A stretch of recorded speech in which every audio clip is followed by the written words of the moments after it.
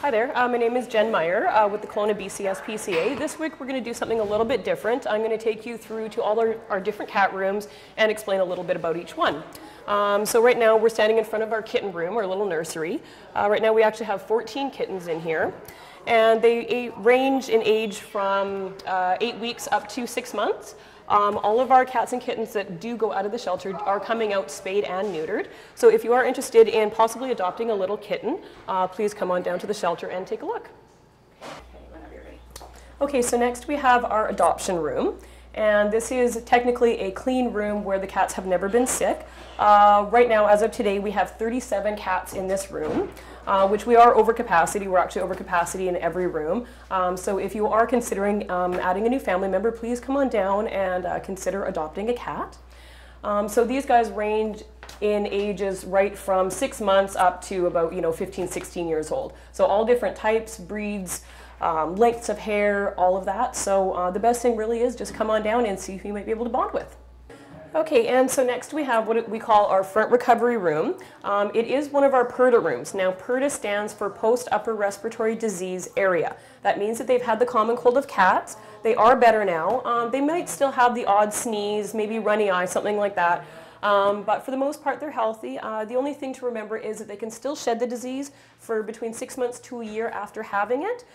So if you are considering adopting one of these cats, just keep in mind if you have either a very young or very elderly cat at home, it might impact them more than it would just a regular, normal, healthy cat. Okay, so next we have our female PURDA room, which again stands for the Post Upper Respiratory Disease Area. For these rooms, we do actually require you to wear gowns and booties, or sorry, just booties before going in, so that we're not spreading the disease around the rest of the shelter. For this room, we have 10 girls in here, and 3 that have been here the longest are Kaya, Baby, and Sasha, which they are featured up on our board here. Kaya has been here 333 days as of today, Baby 317, and Sasha 313. So this is getting to be quite a long time for these girls to be here. So again, if you guys are possibly considering adopting a new family member, please come on down to the shelter and take a look. Okay, and finally we have our last of the 5 cat adoption rooms, and this is called our male PURDA room. So again, all of these guys have been sick in the past, but they are better now. We have 9 in here right now, and the ones who have been here the longest are Ty, who is 195 days, Tigger, who is 220 days, and Ziggy, who is 204 days. Now again, if you guys are at all considering a new family member, please come on down, take a look. All these guys have different personality types, different ages, hair lengths, colors, all of that. And another thing I'd just like to quickly mention is that we do have our SNF program. For those of you out there who don't know about it, it stands for a Spay and Neuter Initiative Fund.